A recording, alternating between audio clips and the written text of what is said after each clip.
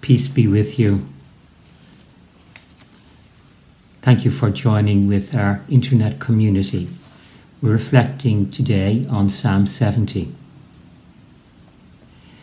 It is you, O Lord, who are my hope, my trust, O Lord, since my youth.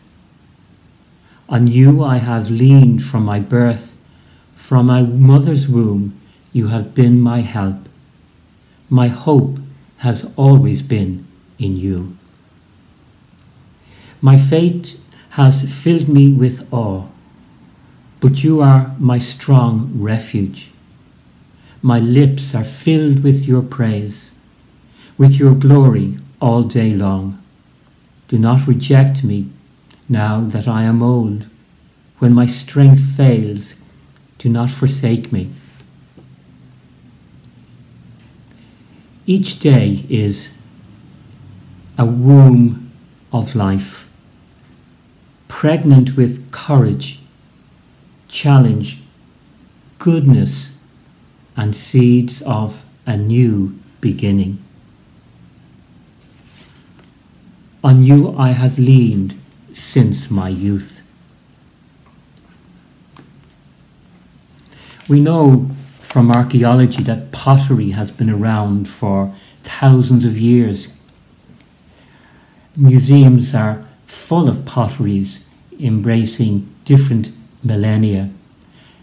And traditionally during the January sales, I've enjoyed going into the Kilkenny Design Centre and seeing the uniqueness of individual potters' projects on sale.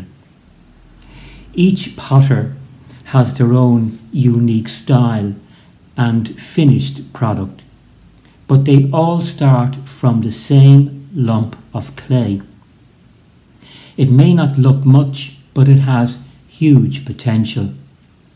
The potter potentially works with it, allowing it to take shape. Even if it falls out of shape, the potter will patiently start again. It's no surprise that God has been compared to a potter, not only in popular spirituality, but indeed in the Hebrew scriptures. Like a potter, God works with us gently. There is recognition of our uniqueness and the something special which we all have. Like clay that sometimes falls out of shape, we also make mistakes, but that's never a reason for God to punish us and push us to one side. We are in daily formation, constantly trying to do our best, growing and maturing, while learning new things about ourselves and indeed others.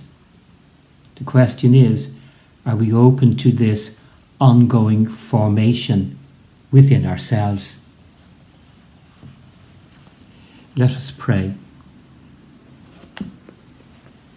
You, O God, are our place of refuge. You continue to call us forth to be your people in a world of division and distress.